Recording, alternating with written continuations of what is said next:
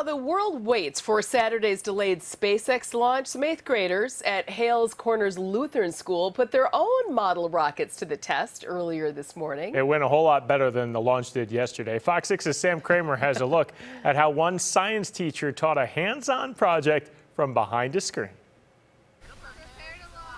The method may not be ideal. It's definitely a lot easier in a classroom because you can ask questions if you're confused, but otherwise you have to do a Zoom call or something. Over the last few weeks, Bridget Blaha and her classmates have learned Newton's laws of physics through a hands-on experiment. One until Thursday, they've done at home. Move the marking paper. Science teacher Jana Horn gave step-by-step instruction, not in the classroom, but through online videos. She says she didn't want the project, now a school tradition, to be lost amid the COVID-19 pandemic. This was one thing that 8th graders always do, and I felt like it's one thing that we could still do.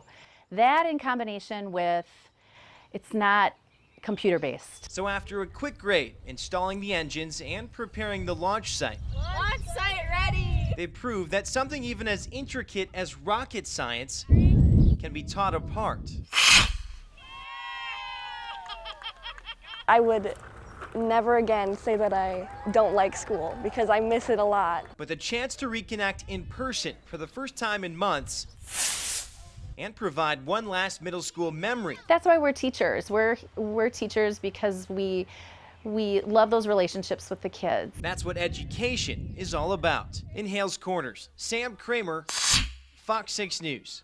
I would never again say that I don't like school. We're going to keep that soundbite. The rockets launch into the air, and then you could see on that video they deploy a parachute to float back down to the ground. This year was even more special as the students' parents were able to watch the launch as well.